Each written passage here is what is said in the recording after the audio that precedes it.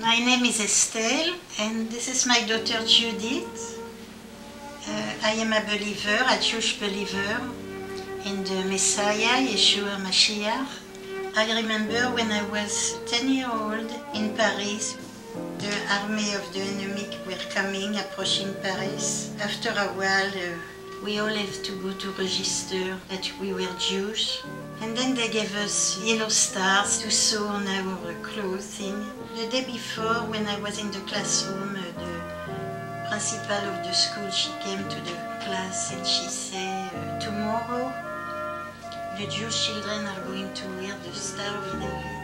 I want you to be kind to them. So I came early in the morning, like every day, and we were in a schoolyard. I walked timidly in the schoolyard with my star on my left side here. And then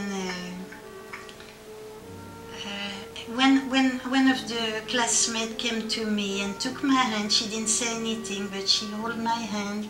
And another one came and she took my other hand. And then everyone, one after the other from the class, they came and we made a circle. Without a word, and we turned in circle. And they want to show me that I was not alone and they were with me.